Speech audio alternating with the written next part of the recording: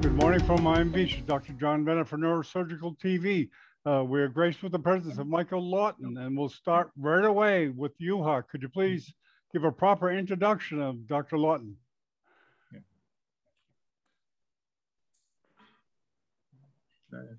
Go ahead, Juha. Okay. Hello, Michael Lawton. Dear colleagues, I give a short introduction. So Professor Michael Lawton is working now in Phoenix, Arizona, USA. He's the chairman of Barrow Neurological Institute. He's certainly one of the most important neurosurgeons of these times in the world.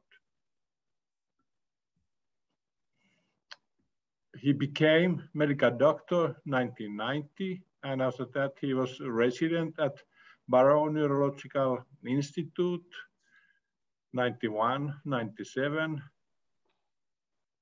and the legendary. Sorry. So, how to become a good neurosurgeon?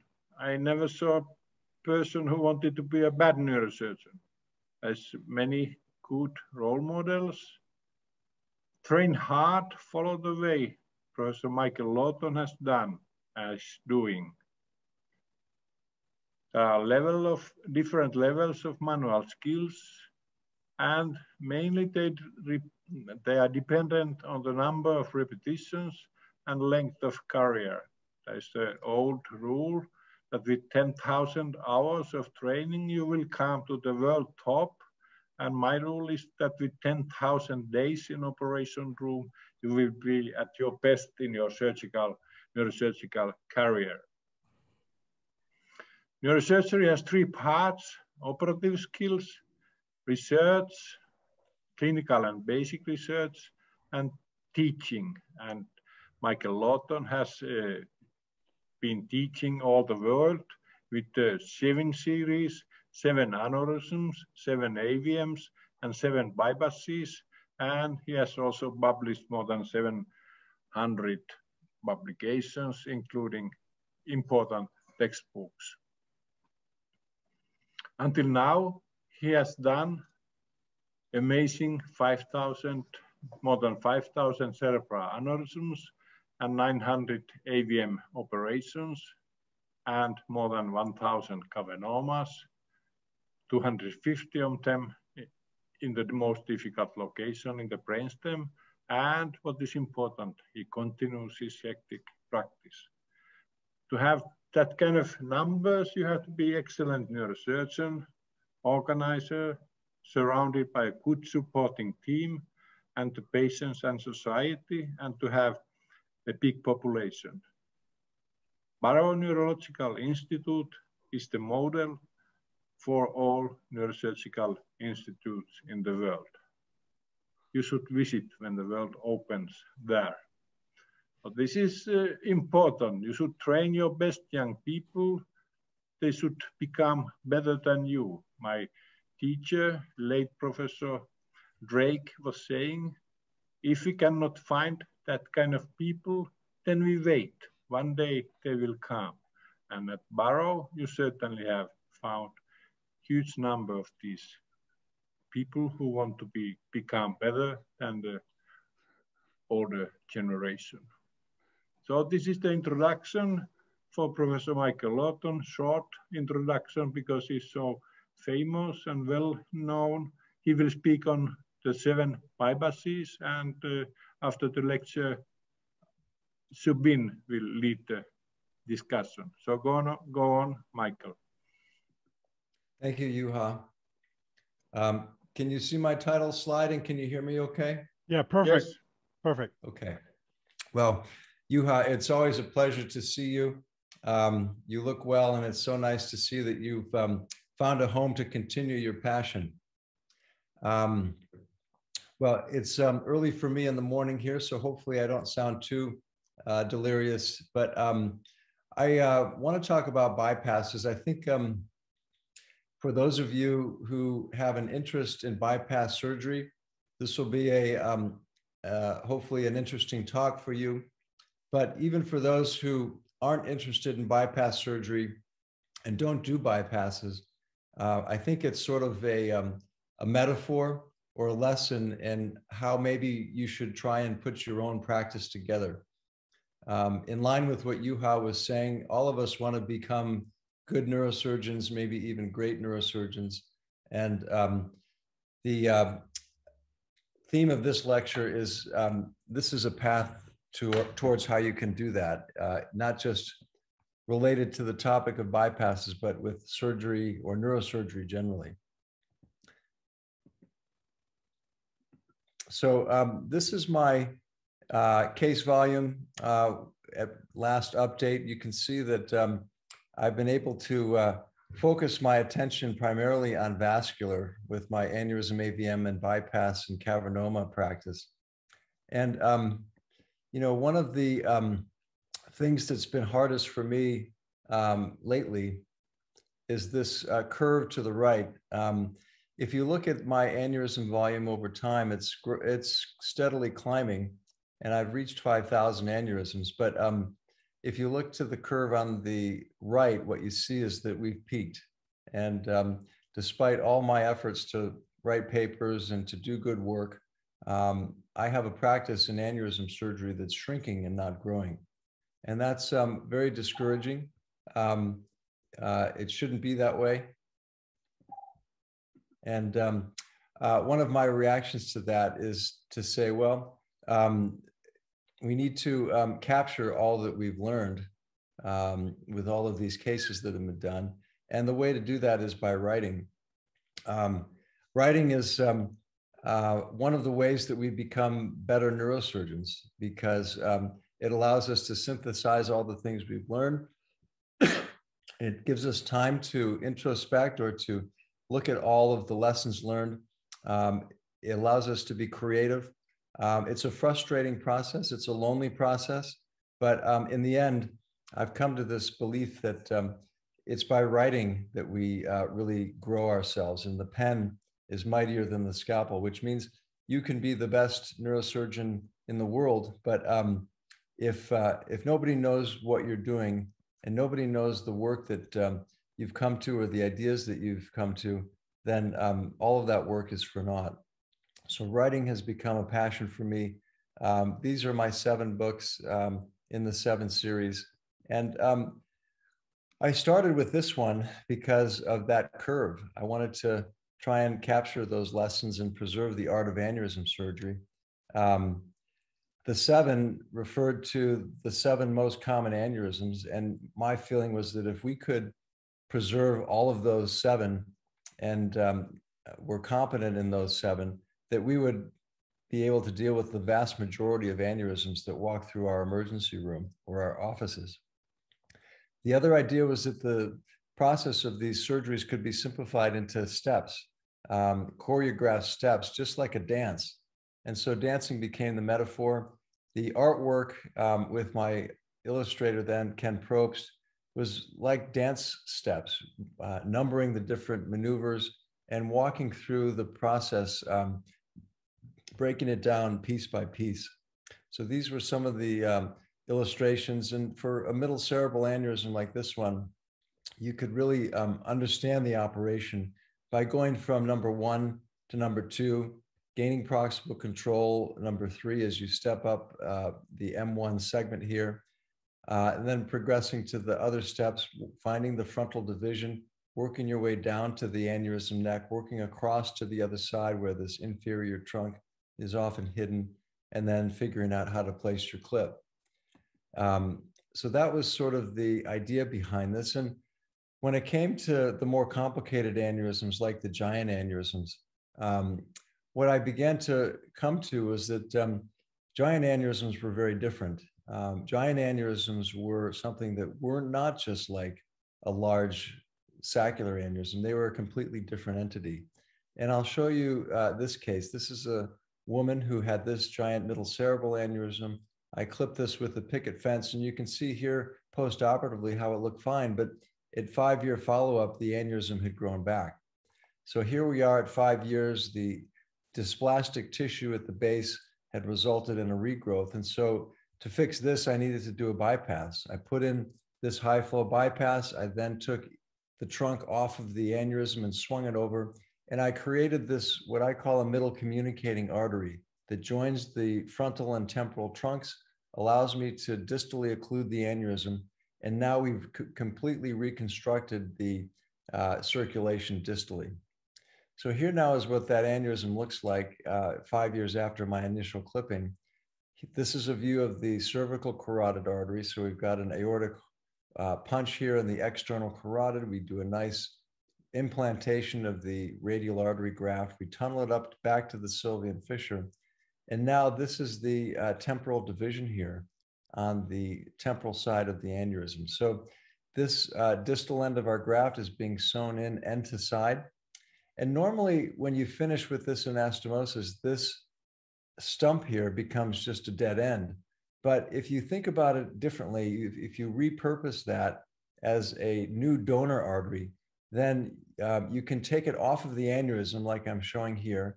I'm trapping it, I'm transecting it, and I'm going to now move it over to the other side, to the frontal trunk. So this dead end now becomes a live donor. And so we can reimplant it.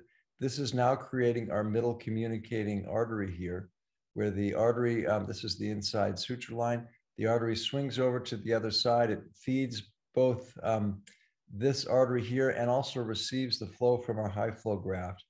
And now with those two bypasses in place, we can now complete our distal trapping, which is with this second clip. There are lenticular strides, so I couldn't completely trap. But now you see our middle communicating artery and a nice reconstruction of the aneurysm. So what this case shows you is that you can clip giant aneurysms, but they're very prone to other problems, in this case, recurrence. And instead, if we think about these as a different entity, we realize that we need a different strategy, and that strategy is bypass. In my giant aneurysm series, which you can see here on this slide, the numbers of bypasses for the giant aneurysms is 44%. And now, now that I've sort of come to this way of thinking, most of these giant aneurysms, I begin to think of how I'm going to treat them with a bypass strategy as my first resort. So I'm going to skip my comments on this book 2 on the AVM surgery and jump or continue that theme about bypass with the third book here. And with the third book, my goal was to really elevate the art of bypass surgery. And to do that, I wanted to do a couple things. One was to develop a symbol or a system of symbols to translate bypass design into surgical constructs. And we really needed tools to capture our thoughts, capture our imagination, and translate. The second thing was to develop this taxonomy for bypasses, and that's really what the 7 bypasses was all about. And finally, to advance the intracranial to intercranial techniques. The ICIC techniques are ones we're all familiar with, but the ICIC techniques were where I saw the future. And so these were my objectives. And like with the other books, I needed a metaphor, and the metaphor was architecture. This is the Golden Gate Bridge in San Francisco, where I lived for 2 decades. This was one of my morning runs with the sun rising over the city. And this is more than just a bridge connecting Marin County with the city of San Francisco. This is really a statement about American engineering and ingenuity. This is 2 750-foot towers. This is 81,000 tons of steel suspended by these almost invisible wires. This is a beautiful construct. The cables going from one side to the other back and forth to create the strength of that suspension bridge. They're about nearly 90,000 miles worth of cable. And in the end, what you see is this beautiful statement about how we're able to span the waterway. And it's really It could have just been a practical bridge, an ugly bridge, but it turned into this really majestic engineering feat. When we look in New York, we see the Freedom Tower, which has become a symbol of American resilience after the 9/11 attack. And it too is more than just office space. This is a statement about our resolve. This is the Basilica La Familia in Barcelona. And this is Anton Gaudí's creation, using parabolas instead of circular shapes, using these branched columns, these beautiful new constructs that had never been built before. And he was making a statement about what his vision of architecture should be. This is Jorn Utzon's Sydney Opera House, and you can see how he used these concrete shells and stacked them to make them look like sails on a ship, building this symphony hall out into the water so that it looks like a boat at sea. And here is Frank Gehry, again in Spain, in Bilbao, with these beautiful abstract forms, these titanium shells around this building that almost create the look of fish scales with this fish right in the water. So the point here is that these architects converted their craft from this practical thing of creating shelter into really expressing themselves and making statements. And I think, you know, in neurosurgery, we don't often have the opportunity to do the same thing, but in bypass surgery, we do. And so we can transform our craft from plumbing to art. It becomes a form of self-expression, an expression of creativity and personality, passion, and something that really challenges us to achieve perfection. So that's really one of the key messages here. Is I think we can look at all of our practices, whether it's bypass surgery, tumor surgery, or spine surgery, and ask, how can we transform what we're doing into something more beautiful or higher? Now, one of the things that was important, not only for architecture, but for bypass, is this idea of blueprints. This is the home that my wife Suzanne and I built in Phoenix. And you know, to go from an idea of a home to the actual building of a home, you have to develop blueprints that you can work with the architect, capture your vision, and then translate to the team that constructs the house. And so the blueprint becomes a really critical part of that process to translate the idea into a home. And in bypass surgery, we really didn't have symbols. We really didn't have blueprints. And so one of the things in the book was to create this system of symbols. And this slide just captures that idea, where on the left, we have symbols for the different types of anastomoses. We have symbols for the different types of bypass grafts. We have symbols for the different types of aneurysm occlusions. Over here on the right, we have the different circulations, the anterior circulation, the middle cerebral circulation, basilar circulation, and the pica circulation. And we can put these symbols together to capture our bypass. This is what we call the Barrow bypass coder. It's online on our website. If you have an idea for a new bypass that you've been thinking of, you can go to the site, you can drag over these different elements of the construct, you can put them on the diagram, and you can build a schematic for the bypass. And not only that, as you build it, it converts or translates it into the code, which I'll talk about in just a second. But you can see that this becomes a way to create those blueprints. So if you have an idea for a bypass, you can capture that, and you can work out, the best way to put together this construct, what graft to use, how to connect them, what anastomosis you're going to use.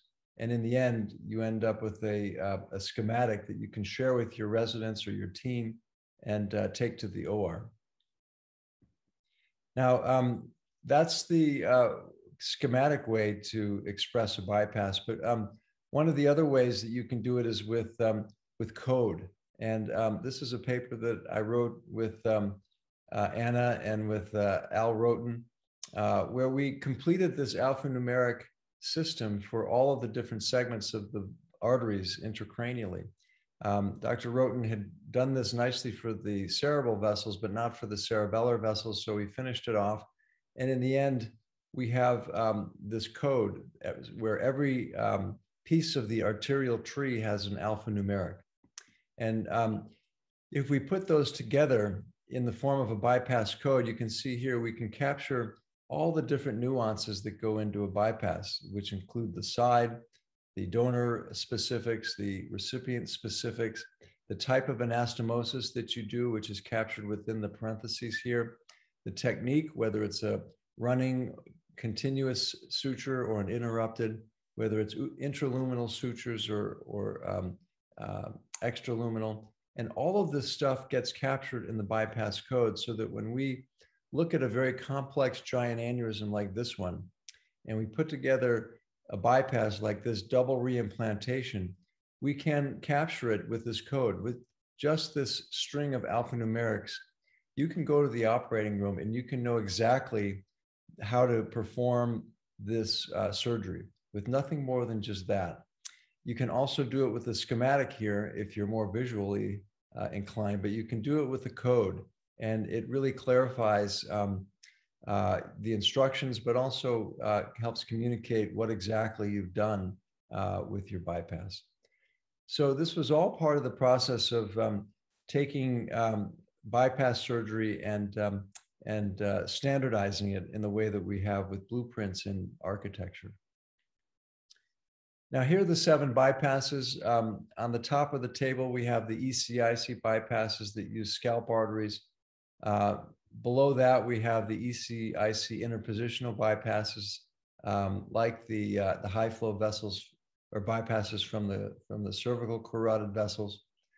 These next 4 are the IC-IC bypasses. Those are reimplantation, in situ bypass, reanastomosis, and the IC-IC interpositional bypasses. These are what I refer to as the intracranial to intracranial bypasses. And lastly, number 7 is the combination for any aneurysm where you need more than one bypass. This is a combination that brings any of these 2 together. Now, when you're trying to put all this together, we need a little bit more specificity on the aneurysm classification. So for this, as an example, these are all middle cerebral artery aneurysms, but some middle cerebral artery aneurysms are pre-bifurcation, some are at the bifurcation, and some are post-bifurcation. And if they're post-bifurcation, they can be sylvian, they can be insular, they can be opercular. So there are variations here. So it's very important to figure out exactly what type of aneurysm you're dealing with and classify it accordingly. Once you have it, you can then put all your different aneurysms across the top. You can put all of your 7 bypasses across the side here, and you create this menu of options for whatever aneurysm you're dealing with. You can go down the grid here and you can look at the different options that are available and make your choices based upon your options. I also put together these algorithms that can ask critical questions and help guide you to that final decision based upon, for example, whether it's a bifurcation aneurysm, whether it's ruptured, and how many trunks it has, 1 or 2 trunks. So here's an example. This is a giant aneurysm of the middle cerebral artery. As with all of these middle cerebral aneurysms, our first steps are going to be to split the sylvian fissure, to expose the anatomy. And here, our aneurysm is over here. This is the frontal division on the frontal side of the sylvian fissure. This is the temporal division on the temporal side. And you can see how these trunks are completely separated and require bypass. So for this one, I'm going to use the A1 anterocerebral artery as my donor. So it's all intracranial. The A1 is just to the side of the carotid terminus here. And so it allows us to use a donor that's right within our surgical field. It doesn't require a separate incision in the neck and a tunnel down to the neck. So here we're performing our arteriotomy. In the interest of time, I'm going to just jump ahead here. This is finishing up the anastomosis here to this back wall. And you can see that the A1 is an excellent donor because the flow is drawing right from the carotid terminus. So it's very high flow, and it gives us a very good donor source for the flow. Now, once we have that in place, we can take our graft up the Sylvian fissure. We can run it alongside the frontal division. And with this linear arteriotomy, we can do a side-to-side reimplantation, or this side-to-side anastomosis that's going to join these two vessels. And that way, the graft can immediately donate to the frontal division. So you see here with our anchoring stitches, we're going to bring these two arteries together. You'll see this is a running intraluminal suture. So we're running right down the inside of both arteries here. And that brings our graft right next to our recipient so that the frontal trunk can immediately perfuse itself. So here is the second suture line coming down the outside with an extraluminal suture. And once that's in place, we can now readjust our clips. We can immediately perfuse that trunk with the graft.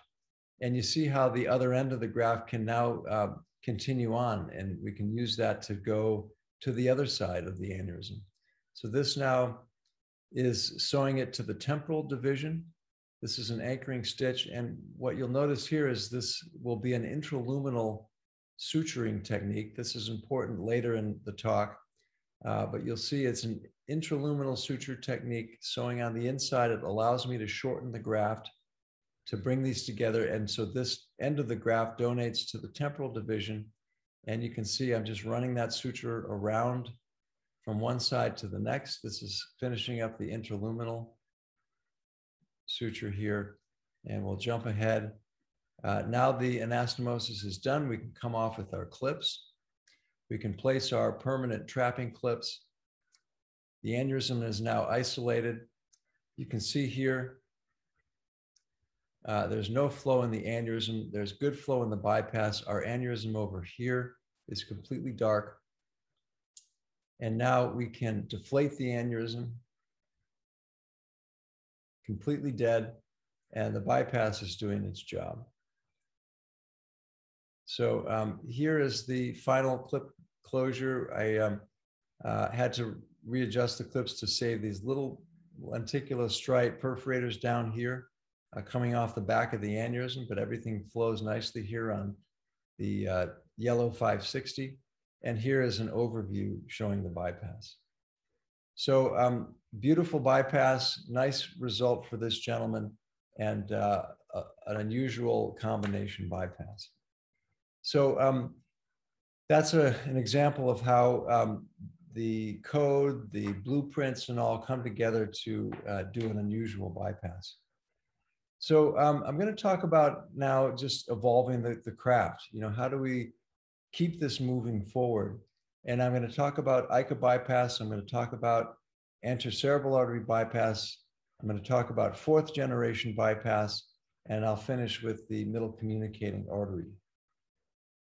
So when I wrote 7 bypasses, I really didn't even talk about ICA bypass because the other 4 territories were so much more common.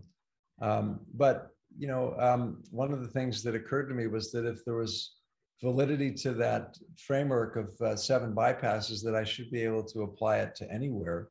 And the ICA was no exception. So I since have done all 7 bypasses in the ICA territory. This illustration shows you pictures of those. And I'll just show you an example. I'll skip this for now, but here is an example of an ICA thrombotic aneurysm with pressure on the pons. The lady had mass effect. So what she needed was a decompressive operation that eliminated that mass effect. So what we're doing here is a retrosigmoid craniotomy. You're looking at the 7th and 8th nerve. Here's the 5th nerve. And our aneurysm is right in this infratrigeminal triangle. that is showing that ICA aneurysm. This is the vertebral artery.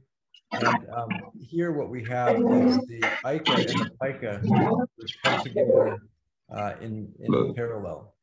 So the ICA and the pica can be brought together with this side-to-side anastomosis so that pica becomes the donor, ICA becomes the recipient. And the intention here is to use that bypass to then revascularize the ICA territory and then trap the aneurysm. So this is our first stitch going in. This brings ICA here together with pica over here. This is our second anchoring suture on the other end of the arteriotomies. Here's an entrance stitch that brings those two together, or brings the needle inside. And now we can run that interluminal suture line inside the artery once again. So this is an interluminal technique. We run it all the way to the other side. We perform an exit suture. We can tie it down, and there's a view of the inside of the artery. Now we can do that second suture line, which is extraluminal, and this completes the anastomosis. So at this stage, we've got ICA connected to pica so that we can now do the real portion of the operation, which is our aneurysm trapping. So here now is the overview. There's our bypass. And now we can go up here. This is now a view of the aneurysm. Here's ICA coming out the distal end. This is the sixth nerve draped over the shoulder of ICA. This is the seventh and eighth nerve complex. This first clip will be a distal clip that closes the outflow. Now we turn our attention to the inflow and going above the seventh and eighth nerve into this infratrigeminal triangle. You can see the basilar trunk. If you look right here in this corner here, you'll see just a little bit of a stump of the ICA right there for our proximal clip. This allows our trapping clip to go in there. And now the aneurysm is completely isolated. So we've got the aneurysm trapped. There's no longer any flow. And now I can go in, I can open the aneurysm, and I can do a thrombectomy and take the mass off of the pons. So here now is the final overview. You can see our bypass down in this space here. You can see our trapping up here. It's all a simple retrosigmoid craniotomy. And now with the IC green, what you're going to see is the flow going from our communication here upward to all the perforators to the pons with this simple bypass.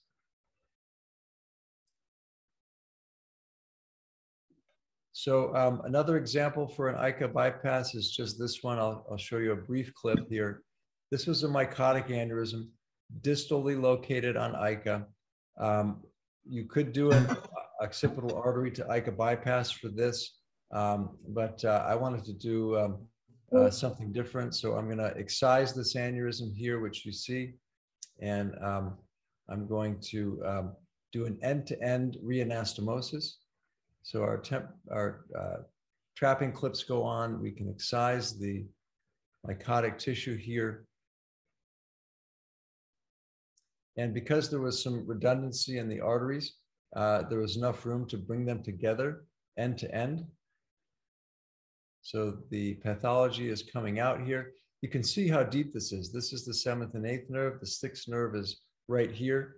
And so this is literally all the way down at the level of the sixth nerve. So I'm just going to jump ahead here. You can see the vessels coming together here.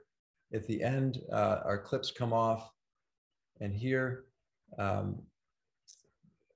final clip comes off. You see good flow in the ICA as it courses here. And so we've got this nice ICA reconstruction. Looking at our postoperative angiogram, you can't even tell that there was ever an aneurysm there. And it just goes to show the depth to which you can perform these kinds of IC bypasses. So moving on to the anterocerebral artery territory, you know, the ACA territory is one that I didn't do a lot of bypasses early in my career. You can see in 2015, we published this paper.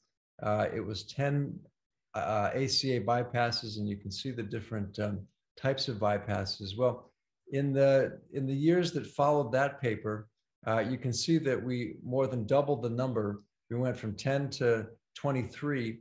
And this table just shows you all the new variations of the bypasses in that territory. And as an example, here are some of the in situ variations. Because the pericallosal and callosal marginal and A3 segments are right next to one another, you can bring them together in a variety of different ways. You can do callosal marginal to callosal marginal. You can do A3 to A3. You can do pericallosal to pericallosal. You can do both in the form of a double bypass here. So a lot of different in situ options. Here's some pictures of some of those different combinations. Here's the callosal marginal to callosal marginal. Here's the A3 to callosal marginal with a little bit of size mismatch that you can compensate nicely for. But you see the many different ways that you can bring together these vessels. Here is the reimplantation technique. Once again, because they're side by side, you can cut the artery off one side, swing it over to the other side, and do a nice reimplantation. You can see pericallosal to pericallosal. You can see callosal marginal to callosal marginal. And over here, you can see callosal marginal to pericallosal. So really kind of a vertical move or reimplantation. So here's some pictures of that. Here's a giant or near giant aneurysm. The artery gets cut off, it gets reimplanted on the opposite side, and we have a nice construct. I showed you in that earlier case the use of the A1 as a donor site. It's a phenomenal donor because, as you can see here, it's large in caliber. The ACOM allows for its temporary occlusion without any ischemic ramifications, and it becomes this beautiful donor. This is yet another one of those cases. I won't show you the whole thing. I'll just show you the use of this A1 as the donor. Here's just another example of how it is a very deep bypass. You're all the way down at the optic nerve, optic chiasm, but you can see it's a very nice donor vessel. It allows you to use the base of the Sylvian fissure as your working space for your donor, rather than cutting down to the neck and bringing in another site. Here's an example of that A1 as a donor site. This is a giant ACOM. You can see it's mainly thrombus within this aneurysm. Here we see the fact that it's got this small luminal component, mainly thrombus. Angiogram and 3D reconstructed angiogram. You can see that. And so here for this one, what we're going to do is we're going to do what I call a squeeze play. We're going to do both a bifrontal craniotomy and this standard pterional craniotomy all in one. And by doing the two in one, we can bring this together. So what we're going to do, this is the anatomy of this aneurysm with an A1 inflow, an ACOM, and the outflow through the A2s. In order to deconstruct this, we're going to have to put in a bypass to reconstruct our inflow. That's going to be an M2 to A2 bypass. We're going to reconstruct the ACOM with an A3 to A3 in situ bypass. And then we're going to have our outflow vessels be the A3 segments rather than the A2s. So here's what that schematic looks like. Here's the bypass code for the bypass, showing our code up here in this alphanumeric string. And this is the case. So here is the view down the Sylvian fissure. As we do our squeeze play, you see that we've got our inner hemispheric fissure exposed here for the ACA bypass. And we've also got our Sylvian fissure exposed. So here is just the A3 to A3 portion of the bypass. These are the pericallosal vessels that come together nicely.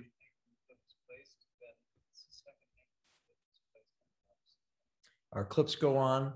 We make our linear arteriotomies. We can do that intraluminal suture line here. very nice tissues here to work with in this gentleman. And we essentially are relocating our ACOM here distally in the interhemispheric fissure. So this is our IC green showing good flow. And now we turn our attention down to the aneurysm. Here's the A1 coming in. Here's the recurrent artery of Hübner in between. And this is the A2 coming out. Our aneurysm is all the way back in here. So this is not one that would be easy to clip. It would require thrombectomy. It would require a very difficult clip reconstruction. So here we're completing our bypass. This is now the A2 recipient site as it leaves the aneurysm. Here's our graft coming in, and we can sew in that, that artery here. This is our suture technique. So a thick radial artery graft, we finish that up. Here's the other suture line here. And now as we complete this, we now can run the graft to the sylvian fissure. So here now is the M2. This is going to be our donor site. Once again, it's going to be an intraluminal suture technique. So I'm sewing inside both of these two arteries, running continuous suture, which I like because it's quicker. This allows us to shorten the graft. We complete that, bring the other artery wall together here. And now we've got the other end of our interposition graft done. So this completes the M2 to A2 bypass. We can come off with our clips. And now you see the completed bypass here. And now what I'm going to show you is the indocyanine green run. And the important thing here is to look at the recurrent artery of Hübner, because here we're going to trap our ACOM aneurysm complex with a clip on the distal A1, the second clip on the proximal A2 to keep the flow from the bypass going into the aneurysm. And that's going to force the flow through the bypass and around to the A3 bypass and then down to the other side. And in between them is the recurrent artery of Hübner. The only way for that to fill is through our bypass circuit, which goes over the top and around the other side. So there's the overview. And if you look here at the IC green, and if you look very carefully right in between here at my arrow, you can see the recurrent artery of Hübner filling very nicely, which means that our circuit is intact and our flow has been replaced by the bypass. So here's what it looks like. Here's our purple interposition bypass from the M2 to the A2. Flow goes up the A2 through the A3 bypass and down and around to the other side. And in the meantime, continues to supply the territory distally. So we've reconstructed the entire ACA territory. We've isolated the aneurysm, and the aneurysm is completely gone. There are other ACA bypasses. These are some examples. This is the azygous bypass, a similar idea where you've got an interposition graft that donates blood flow, and you've got two reimplants distally to supply all of the outflow vessels. So this is just a little illustration that summarizes the 10 bypasses done early in my career, all the different variations done since, and again, using our blueprints and our codes for the variations of these techniques. Now, the next thing I want to talk about is this idea of the fourth generation bypass. And that case I showed you early on was a nice example of that. You know, here is that case. This first anastomosis, you could view this as a reimplantation, but if you think about most reimplantations, those are end to side anastomoses, and yet we did a side to side reimplantation. So it raises the question, what is this? Is this really a reimplantation, or is this an in situ bypass? The same could be said of the other end of that bypass. You can see that it was sewn with that intraluminal technique. So is it an in situ bypass or is it a reimplantation? Well, what this case demonstrates is how we're kind of blurring the lines between our usual way of thinking about these bypasses.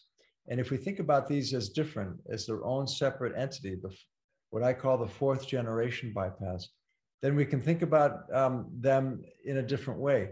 The type 4A bypass is a conventional construct sewn in a different way. So this is that intraluminal end-to-side anastomosis, as you can see in this picture. That would be a type 4A. A type 4B would be an unconventional construct. It would be that side-to-side reimplantation, where instead of using an end-to-side, we're using a side-to-side.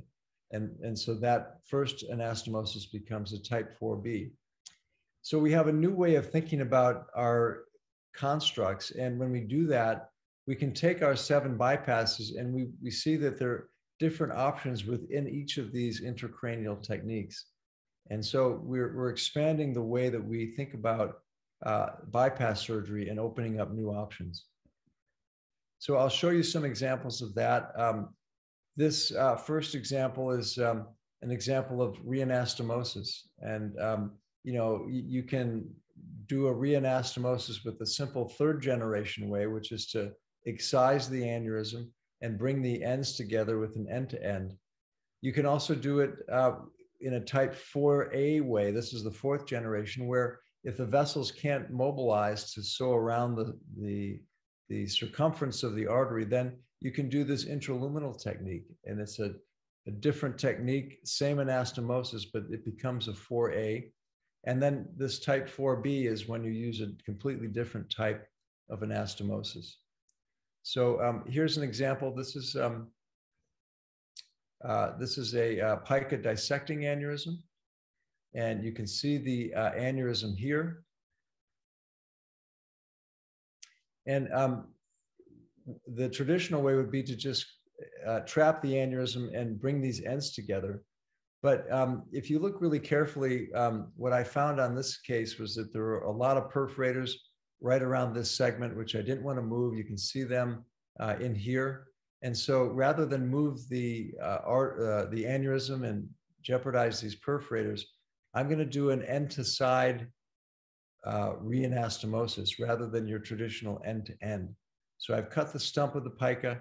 I'm going to drop it down to this distal pica, and I'll just quickly go to the end here. You can see how we're doing this reanastomosis here.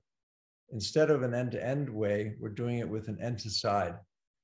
So you can see it's a variation in the type of construct. So it makes this a type 4B, and it achieves the same end. You can see good flow in the pica on the other side of this anastomosis, and we leave the aneurysm and its perforators isolated here, but with those perforators intact. I'm going to show you this one here. This is an example of a middle communicating artery.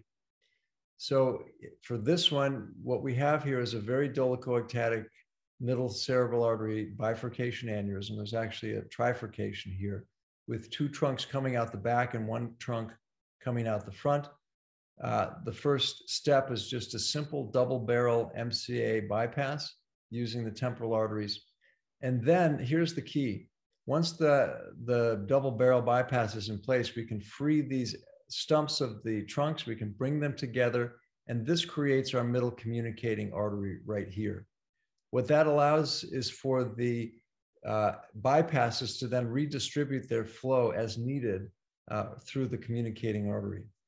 So these are just the STA-MCA bypasses. There's nothing fancy about this portion of the case. But as we bring these together, what you see is the recipients are huge, the donors are quite small, and it would be helpful to then allow the flow to decide for itself how it's going to redistribute itself. So here, once the 2 bypasses are in, we see good patency. We can now trap the aneurysm proximally. These are our trapping clips going on. And once those are in place, we can now cut these trunks off of the aneurysm. Here's 1 trunk. Here's the other trunk. We can cut those both off of the aneurysm, and now we can bring them together with an end-to-end reimplantation. So we're doing an end-to-end reimplantation of one of the trunks onto the other of the 2 trunks. You can also see it's an intraluminal suture line, so it's a type 4A in addition to a type 4B. but this creates our middle communicating artery, and it allows each of these two bypasses here, each of these two temporal arteries to now fill the middle cerebral territory, and the flow can go in whatever direction it wants. This is our MCOM. This is our flow pattern. You can see the two bypasses feeding into it, and that flow can go in any direction that it wants. And this patient did very well, it's a nice construct. Here's another example. This is another MCOM. This uses the A1 as, oops, this is the one I've already shown you. Let me show you this one. This uses the A1 as the donor vessel. So here's the aneurysm, very dysmorphic bifurcation aneurysm. And here's the angiography. And in this next sequence, the animation, you'll see how this comes together. We're going to use the A1 over here as our donor vessel. We'll trap the aneurysm distally. Here's the graft from A1 to M2. And once the aneurysm is trapped, we can create our middle communicating right there. So here's an overview of the aneurysm. You can see one trunk here. You can see the inflow here coming to the aneurysm. Here's the other trunk coming out of the aneurysm. And now we're doing our A1 anastomosis. So this is our donor site. This is our recipient site over on the M2, which I've just shown you the completed product. So now we've got our bypass in place. And now we can transect each of those two trunks off of the aneurysm. We can then bring them together end to end. So this is, again, an end-to-end reimplantation. You can see how friable these arteries are. And I think the trick for this particular case was just bringing these arteries together. There's a little bit of tension on the arteries. Here, the aneurysm is cut free. We've got our two stumps over here, and we've got to work those ends together with our first suture. But let me move this along here. This completes the anastomosis. You can see right there our completed anastomosis. Here's our IC green showing our flow. And this really nicely reconstructs the bifurcation with this intracranial jump graft. So here, once again, the overview, and here we can see the construct at the end. So these are the examples of the middle communicating artery. Here is that double barrel with the MCOM here. This was the A1 donor site here with the end-to-end reimplantation over here. This is the construction of the code, bringing all those different elements together. And you can see here, these are the alphanumerics here. So if you were a computer science engineer and you were designing code for these bypasses, this is your code. And that explains everything that you would need to do. So I've talked about ICA bypass. I've talked about ACA bypass. I've talked about fourth generation bypass. I've talked about middle communicating artery bypass. These are all examples of how we can take a craft, a piece of our practice, and push it further. I think the way that this continues onward is to continue to imagine new bypasses. This is a table that just has a list of things that I've thought of doing. I haven't actually done all these, but these are on the list of things to try and to see if they can provide a good solution for a particular aneurysm. Before we do these in real live patients, we go to the lab, we try them out in cadavers, we see if we've got the exposure, we see if the arteries have the stretch to reach their targets, and we try it and we see. I call these the dream bypasses because these are things that we can dream up and then take to the operating room. So here's an example of one of those cases. Sometimes the the variant anatomy just gives you an opportunity that you can take advantage of. And in this particular case, what we see here is a dual origin pica with one extradural origin here and one interdural origin here. They come together and the aneurysm is downstream. And so for this case, we can take advantage of one of those limbs here as its own natural jump graft. So we can repurpose that limb as a jump graft around this aneurysm and do an end-to-side reimplantation. So here's an example of that. Here's the anatomy. You can see on this animation how the aneurysm is distal to the dual origin. So what we'll do is we'll trap the aneurysm, we'll swing that extracranial origin of pica over to the distal pica, and we'll do an end-to-side reanastomosis. And now we've got a natural reconstruction. So this is the construct that we're going to make. And here it is at surgery. So these are the two picas coming together. This is their confluence here. Our aneurysm is right here. And like with most of these bypass cases, what I like to try and do first is to clip them. It's obviously much quicker and much easier just to clip. But what you see here is that this aneurysm tissue is friable. We've got an intraoperative rupture here. So we have to escalate to the bypass. So our temporary clips go on. As we look at the pathology, it's just a hole in the artery there. So here now is that proximal segment of pica. I'm going to cut it free from the vertebral artery. I'm going to repurpose that. And I'm going to move it over to the distal pica around the backside of the aneurysm.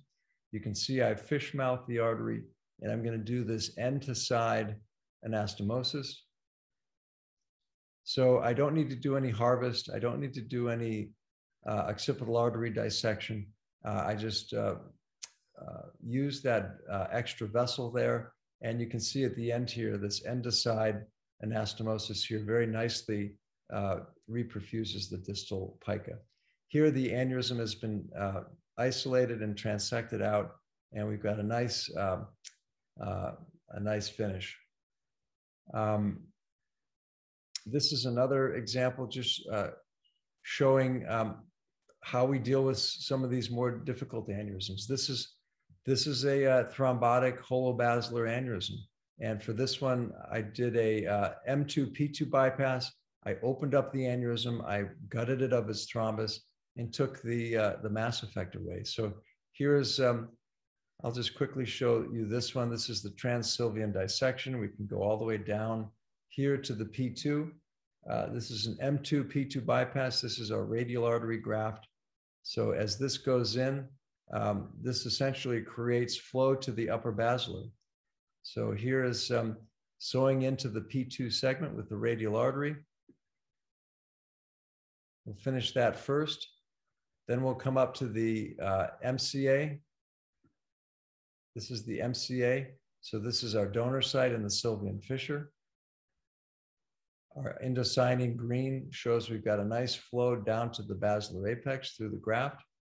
And now we can turn our attention to this transcochlear exposure. So this is now going infratentorial through the petrous bone. And as we open the dura, our aneurysm comes into view here. So this is our giant aneurysm. We're going to expose the inflow and the outflow of arteries here. You can see this is the vertebrobasilar junction. So what I'm going to do here, I'm going to use rapid ventricular pacing. So by accelerating the heart rate, you can see the aneurysm softens. We can dissect the sixth nerve off of the front of this aneurysm. We can soften the aneurysm and reduce its flow. And that allows me to place clips on the two vertebral arteries and on the distal basilar artery so that this aneurysm is completely isolated or near completely isolated. I can now open the aneurysm with this incision here. The aneurysm itself is filled with thrombus. So we're going to do a CUSA thrombectomy. And you can see how by getting inside the aneurysm, we have the opportunity to essentially turn this tumor, which is compressing the pons and the brainstem, into an empty sac.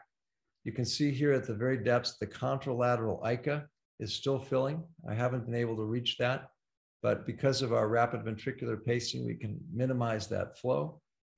Now the aneurysm folds in on itself. You can see how we can bring the walls together. We can plicate this with our clips. And now we're taking the mass effect out of this aneurysm by closing the aneurysm down again after removing all of the thrombus. So this is basically a brainstem decompression using bypass to do that for us. And here, here at the end, you can see closure of the basilar circulation and replacement with our M2P2 bypass.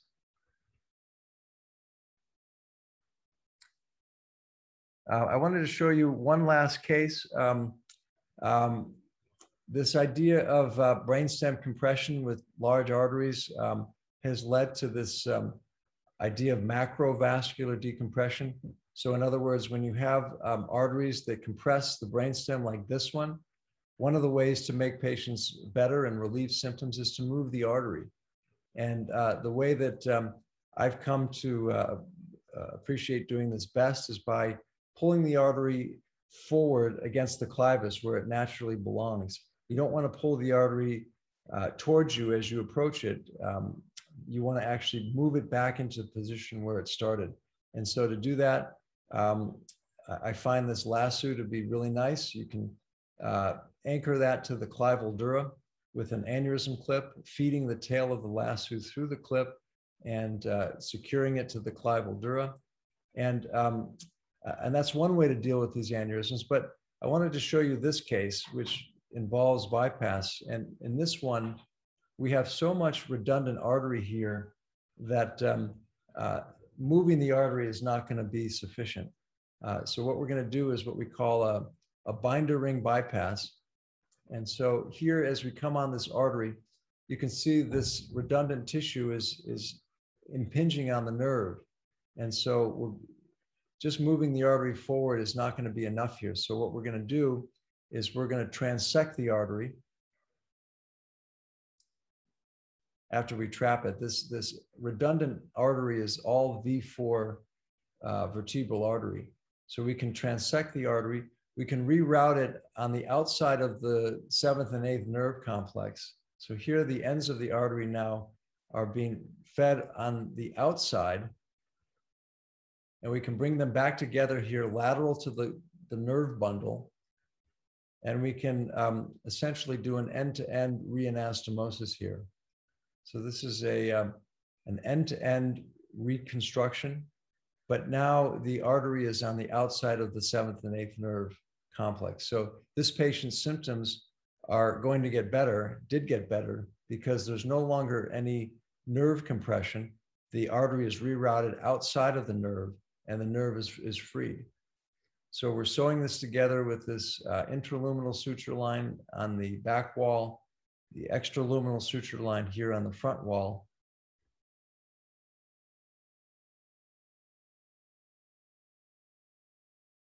And you can see how this nicely reconstructs itself. The nerve bundle is now inside the vascular loop. We can come off with our clips. And now we've eliminated the vascular compression. This is the vertebrobasilar junction. This is the end-to-end reanastomosis.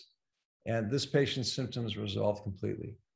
So it's an example of how you can achieve a macrovascular decompression using bypass technique. So I'm going to finish here now. I just want to show you a few more slides for some closing thoughts. I showed you this graph at the very beginning of my talk. This is a graph that is very depressing, very discouraging for those of us who love doing aneurysm surgery. But if you look at these graphs here, one of these curves, the green line here is the bypass curve. And you can see that's a very healthy curve. This line is going up, not down. So there is cause for hope. You know, I hope what this lecture has impressed upon you is that we don't need high technology. We don't need fancy gadgets. We can do so much just with simple suture and our own creativity. And that's really what I love about bypass surgery. It's a manual craft. And if we just use our heads and we be creative, we can really expand the field and promote this evolution. I like to think of it as hands, head, and heart. You know, this is tough surgery. It requires a lot of dexterity and technical skill. I think all of us need to appreciate that it's difficult work and you don't want to jump into something like this. But it's also important to recognize that it's a very heady surgery. You have to think through your strategy. You have to be creative. Some of these tools like the blueprint symbols and the alphanumerics allow you to work through some of that strategy and be creative and capture those ideas as you go. And lastly, you know, it really takes heart. These are tough cases. They don't always go as well as you would like them to, and it really demands perfection. So I think we all need to strive for that perfection and work hard at this. So with that, I'm going to stop. These are my concluding thoughts. Juha, thank you so much for having me here, and I really appreciate seeing you and being part of this series that you've created. Thank you very much, Michael. Wonderful lecture, wonderful skills. Before giving the word to Subin, I will quote Francis Bacon, the politician and writer 400 years ago.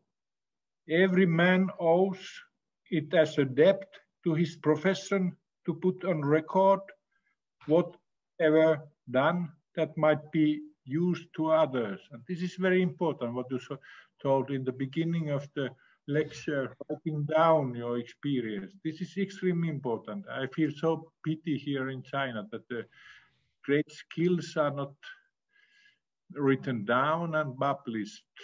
And I try to promote and encourage Chinese neurosurgeons to publish with minimal results until now, but I hope they will publish the huge series here. So I hope Subin will encourage them. And now I give the word to Subin to speak about the bypass lecture. Please go ahead. Thank you very much, Michael. Thank you, Professor Lawton. I really enjoy your presentation, and I learned a lot from your presentation.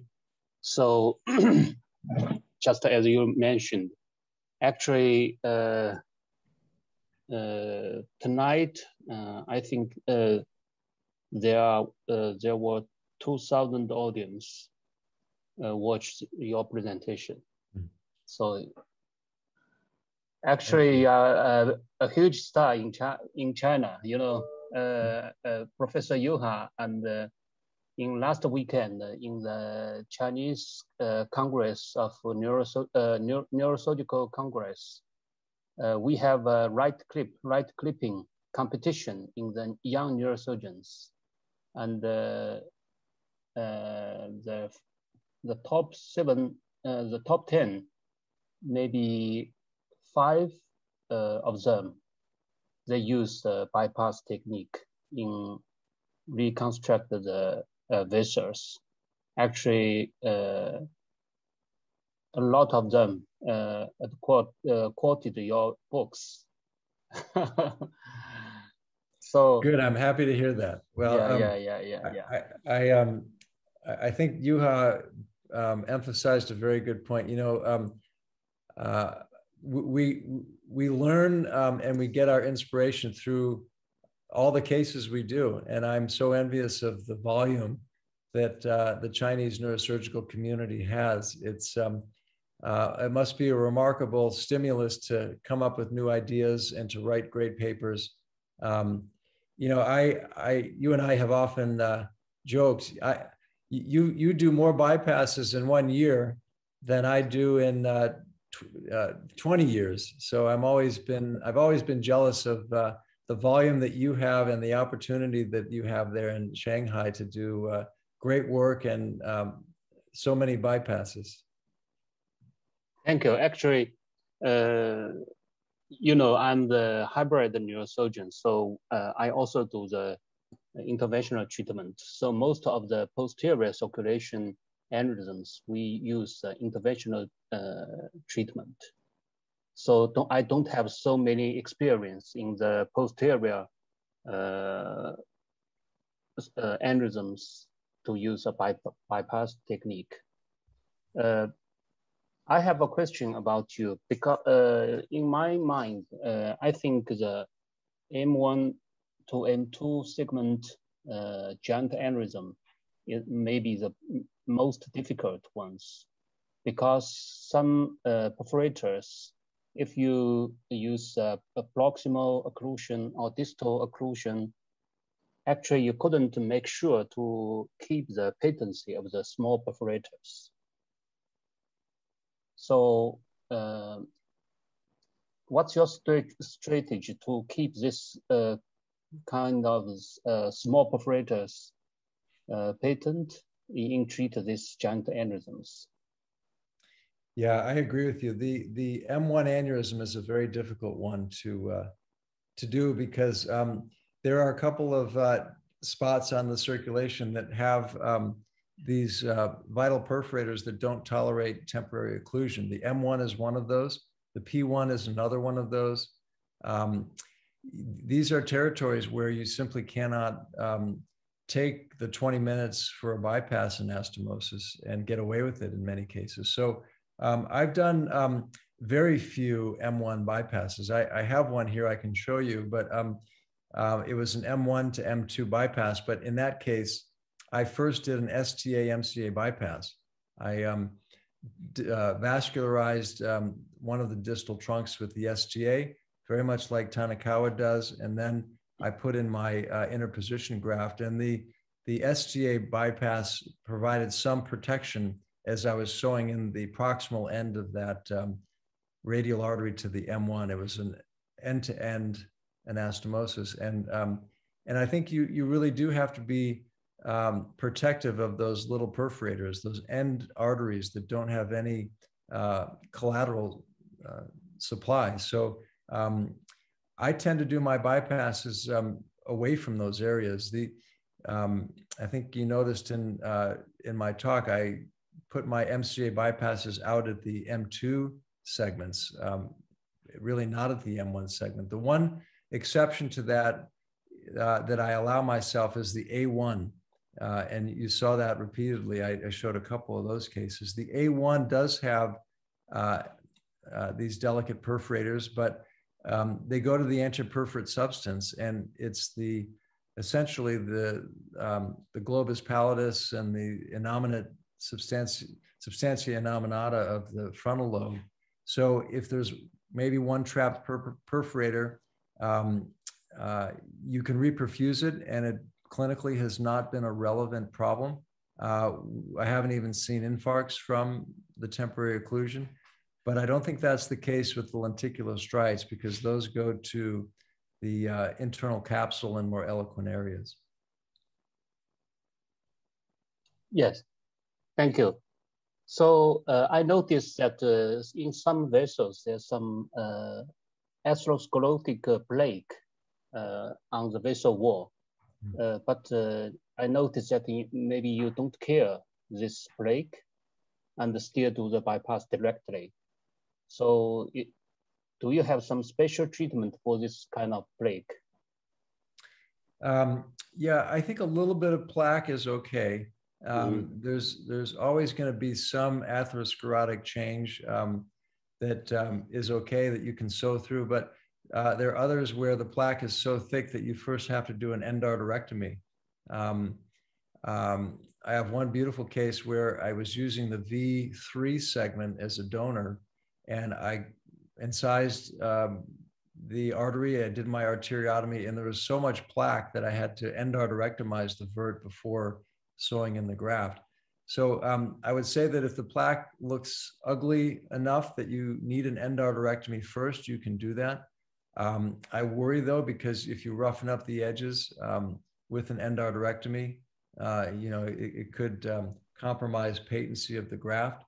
So I think you have to choose it carefully. If there's a choice that can be made and you can select your anastomosis site away from plaque, then I think that's worthwhile. But I think the case that stuck in your mind was that A2 anastomosis. And in that case, you really have one shot. There's only one place you can go. And if there's plaque there, you just have to go there. Great.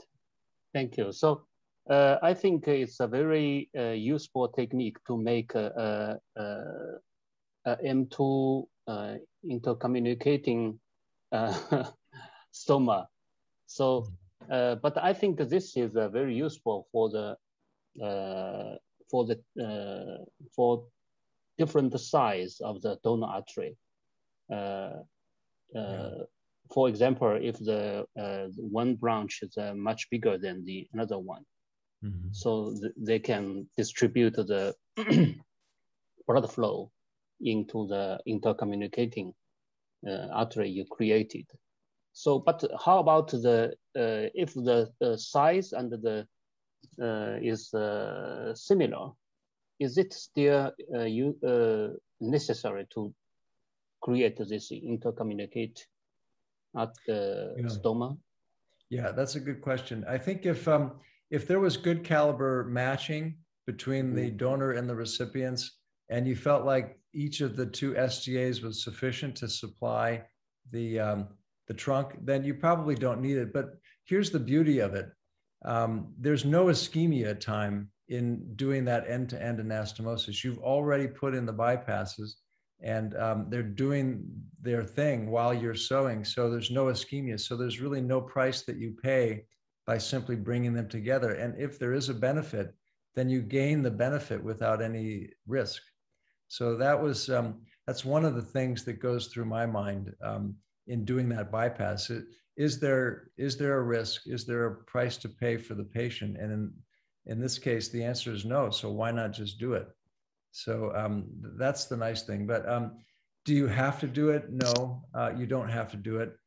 In some cases,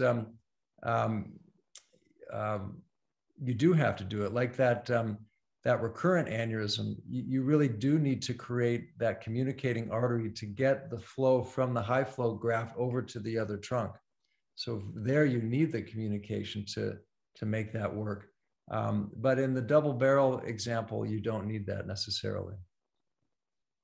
Yeah, I noticed that you, when you make the stoma, actually in some even end to side, you use some intraluminal stitching technique. Yeah. So is this because of the depth of the surgical field and or other some special consideration? What I noticed is when you have the traditional technique, you usually sew one side and then you flop the artery over in the other direction to sew the other. So you need a lot of movement of the graft like this. And what that means is that your graft ends up being much longer than it would otherwise. If you just could leave the graft in one spot, you could shorten it and make it really, really snug, and then do all of your sewing from the inside and the outside. So the advantage of that technique is it takes a graft that maybe is this long and allows it to be this long without the need for that movement.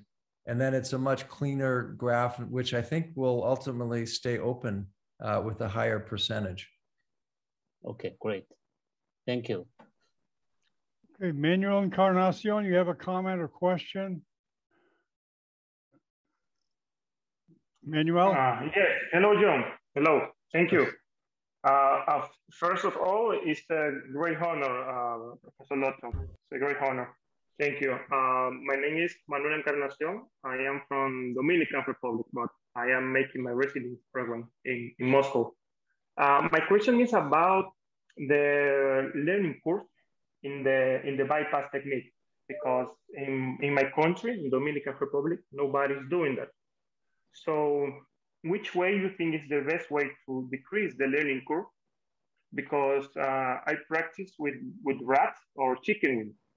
So after that, because it's not the anatomy is not the same anatomy, we create a device, a model, a brain model with the vessels, since the superficial temporal artery, the skin, the full skull, the brain, and the Willis sulcus, all in one-of-one real size, to try to decrease the learning curve. So what do you think about the models for try to learn bypass?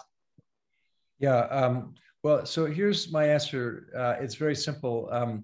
Bypass is one of those things that you can learn in the lab, and you can develop your skills to a very high level without ever having to do a real surgery on a patient. I can tell you from experience, when I was a resident, I did my research year doing carotid to jugular fistulas for venous hypertension for a dural AVM model. And I learned my bypass skills there before I ever did a bypass on a real patient. So I think you can take your skills to a very high level just by practicing on rats and in chickens, like you had mentioned. We created a product that's not yet commercially available, but it basically is every case in 7 bypasses in the book.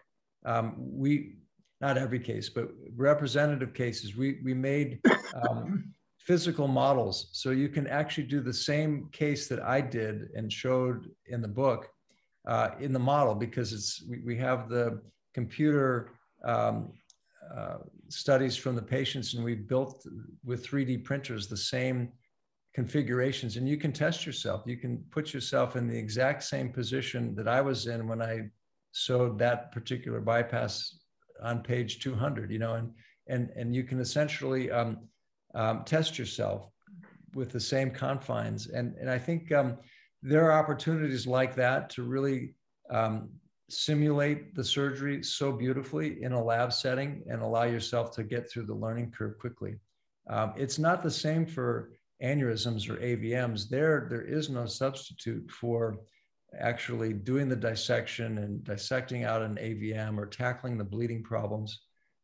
There you really have to have the live patient. But for bypass, you know, the actual 20 minutes that you spend sewing that anastomosis is the same whether you're in the lab or in the patient. I would like to show you or send to you one of the models, and you can give your opinion, because I already sent one to Professor Juha, but have some problem with the delivery, and see your opinion. Because we make a bleeding skin, we call it bleeding skin, in the skin of our model. If you make the incision, you're gonna have the superficial temporal artery, and you can make the bypass from the superficial temporal artery to cerebral medial artery. Okay. Very good. Yeah. Juha, do you have any comments? Okay. Yeah, if there is in audiences some questions or comments to Michael. Yeah, I think Natalie has a comment. Natalie, go ahead, Natalie. Good morning.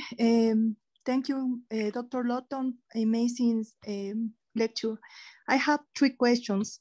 The first one is, what is the protocol that you in preoperative time, intraoperative, and postoperative time, respect about the use of aspirin, heparin, or other medicines that can help you?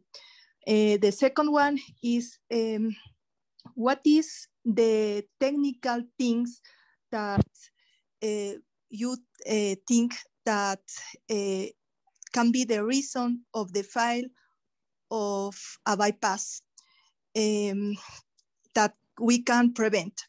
And the third one is if you, in the first time when you was starting your career, you have filed with bypass and what was the conduct that you did. For example, or reopen the anastomosis or change the plan and do other connection, other bypass. Sorry for my English. Thank you. Yeah. So the first question about what do I do medically to prevent thrombosis? Well, I do not heparinize patients. I think that's too much. I don't give aspirin in advance because I like the platelets to help me seal the bypass. I immediately start aspirin postoperatively and for life thereafter. So I do just really rely on the aspirin. I've had 2 tough cases this year where, despite doing perfect surgery and you know, the bypass was initially fine, I struggled on both cases to keep the bypass open. And I think there are probably a handful of patients out there that have some abnormal clotting disorder that doesn't show up on the normal PT-PTT or doesn't show up on the normal tests. And I think doing these TEG studies might be a way to identify the troublesome patients in advance. So that's something that we've started to do. I think your question about troubleshooting the bypass is a difficult one because you know, if you do bypass surgery, you will inevitably have complications where you finish and the bypass isn't flowing and you've got to troubleshoot it. And there's so many different tricks to troubleshoot the bypass. Sometimes you get just a little platelet aggregation, a little white plug is what I call it. And the white plugs can be broken apart and freed from the suture line, and you can simply save it by physically manipulating that. There are other cases where, you know, the white plug turns into a red plug with clot formation, and there's just simply no way you're going to salvage that without redoing the bypass. There are ways to take it down partially. There are ways to take it down completely. And I think it really depends on, you know, what you're dealing with, and you just got to work your way through that. I think it's a whole nother topic. I could give almost another lecture on that, but there's a lot of discussion of that in 7 bypasses if you want to read some details. But I think those are the real critical moments. You know, when everything goes well, it's easy to feel great about bypass surgery, but I think you have to be prepared for those moments where it doesn't go well and you've got to troubleshoot, or, you know, even worse, if you're struggling to just sew the anastomosis in, particularly on a deep bypass, you make a commitment. As soon as you cut into those arteries and as soon as you initiate the process, you've committed yourself, and you've got to fight your way through the whole process of suturing the anastomosis and completing it and getting to the finish line. Dr. Gupta? Good evening, sir.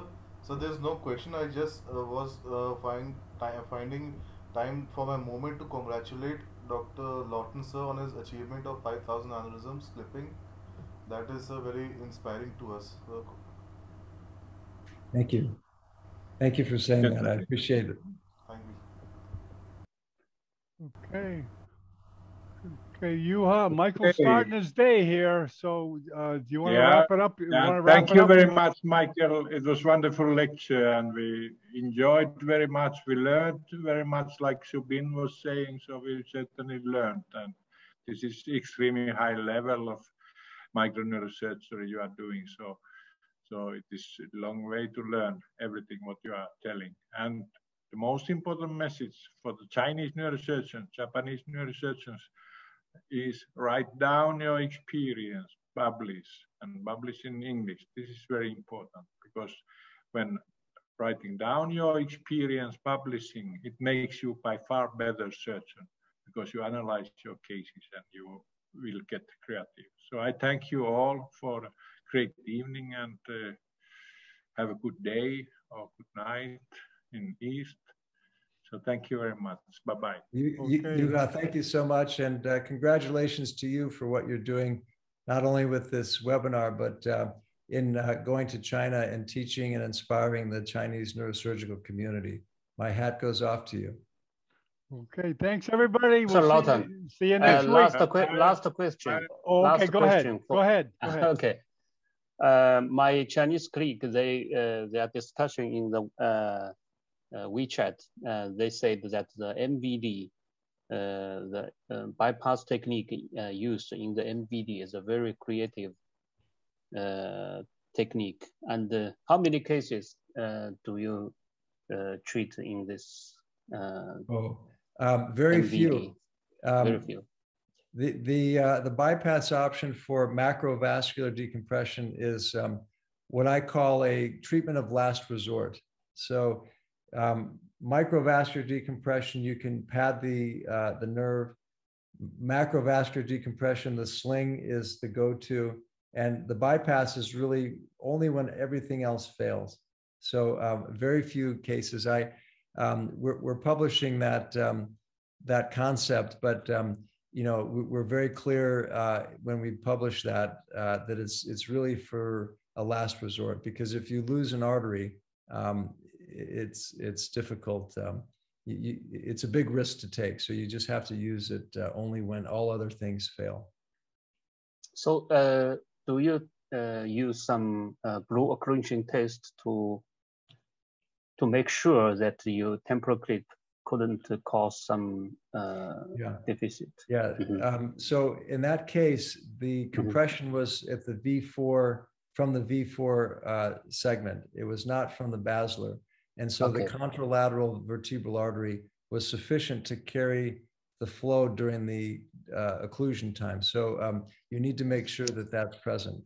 If that were a basilar occlusion, then you would need an occlusion test to be sure. Okay, thank you again. You're welcome.